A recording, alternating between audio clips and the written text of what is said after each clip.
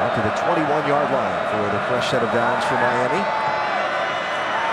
Kaya going to throw a long ball near side. Caught somehow through traffic.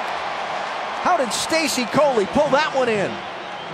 He's got a chance to set his feet. Look at him drop back here. See, he looks at it all the way, but he puts this ball over the top in a very small window.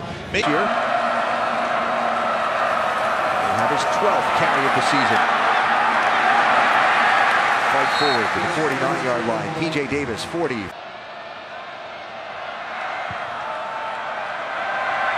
Kaya throws, complete. It's Coley. Tries to make one miss. 12-yard gain. We check in with Chris Connor. 7 to go in the first half. Miami on a nice drive. Down to the Georgia Tech 30-yard line. Brad Kaya. Nice patience. Looks to find about the third receiver in that progression. Kaya and company. There's the 25th. Kaya with a nice throw. Far side. Caught. Stacy Coley on the comeback. First down because the defense is thinking run.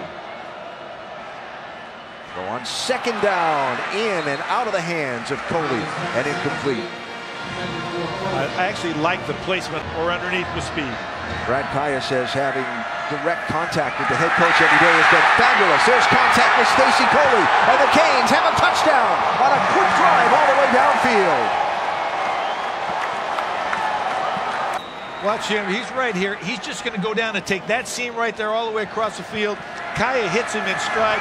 Nobody there, and then his speed, the afterburners come on right there.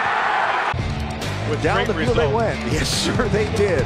Stacy Coley into the touchdown for Miami.